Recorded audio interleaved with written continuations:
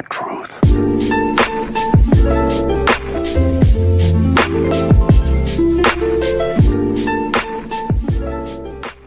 What you got to say for yourself?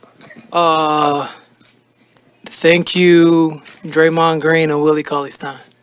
Coming into the game, kind of just taking Capella off of, getting him off the offensive glass. And Willie basically told me, in the beginning of the game, I'm going to just take him out, just, box him out, face guard him, and just come get it. And, early on, I think I had like 5 or 6 rebounds before the first 5 minutes or so of the game. So really just that, and then just, them just letting me get some rebounds tonight. Our defense has really picked up, and we're doing a better job of following the game plan. It's been a rough year, I think, where you've had Jaren take over the defense, and under such tough circumstances, where super young team, and like I said last game, consistency on the defensive end is just as important as it is on the offensive end. And for our team to be coming whole, like obviously Steph and Clay not out there still, but we're getting a lot of bodies back, and that continuity is there.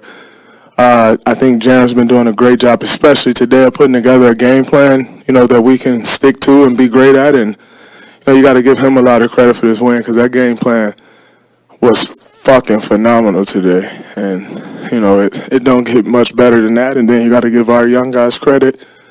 It doesn't get much, you can't execute it much better than we did today as well. Draymond, how so far?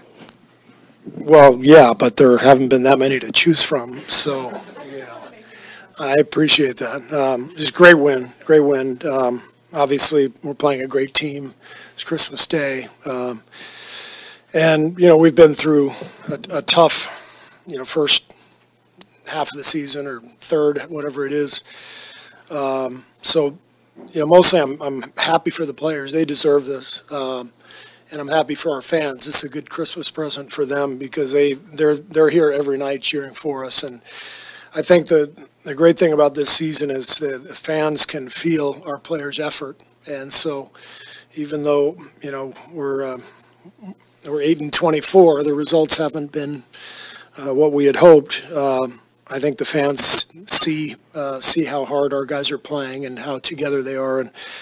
And I thought today was just an example of the hard work paying off and the perseverance. Our players just stayed with it, and everybody's feeling great on Christmas Day to get that win. So it's a good day. how much